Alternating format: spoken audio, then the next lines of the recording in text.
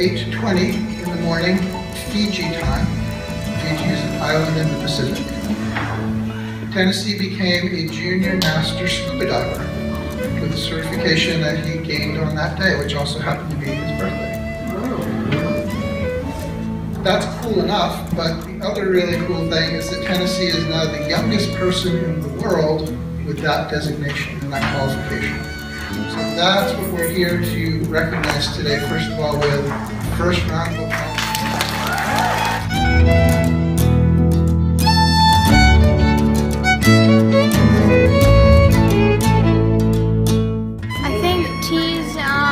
Accomplishment is very, very cool. I really like the fact that he's a good friend and he's very nice, very enthusiastic.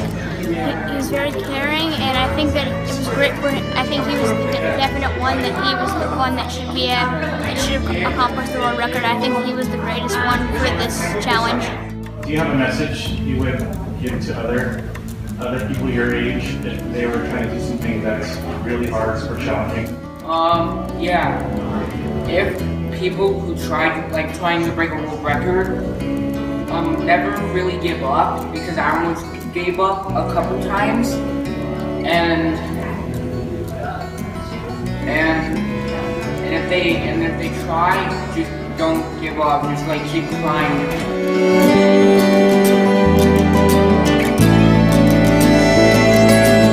First met T at the lower school here at Winston.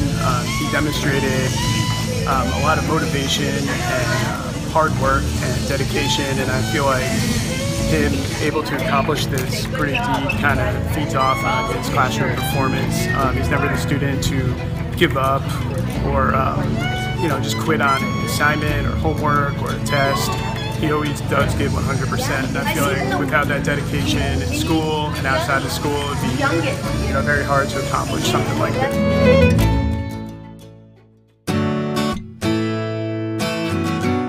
There was no ambition for the world record. He needed something to do. We were new in town, and he was homesick for his best friend from home. And he didn't have any real interests other than playing Legos and playing with his brother. So we were looking for something that we thought he would like to do. And because he had been diving in Bora Bora with our family on a family Thanksgiving trip, we thought maybe he would be interested in diving here. So we went down to House of Scuba, and they recommended that we talk to Bethy because she'd worked with kids that had special needs and different challenges. And then as soon as he met Bethy, seems like they've been best friends ever since.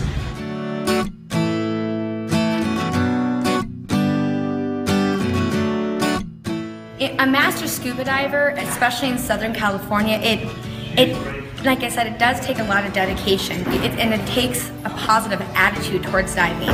Think about it, every single time we try to go dive in Southern California, we need to add on neoprene, weights, equipment, and then we need to do a shore dive and swim about 15 minutes to our dive site every day. And so in order to dive in Southern California every day, it does take a lot of hard work and a positive attitude.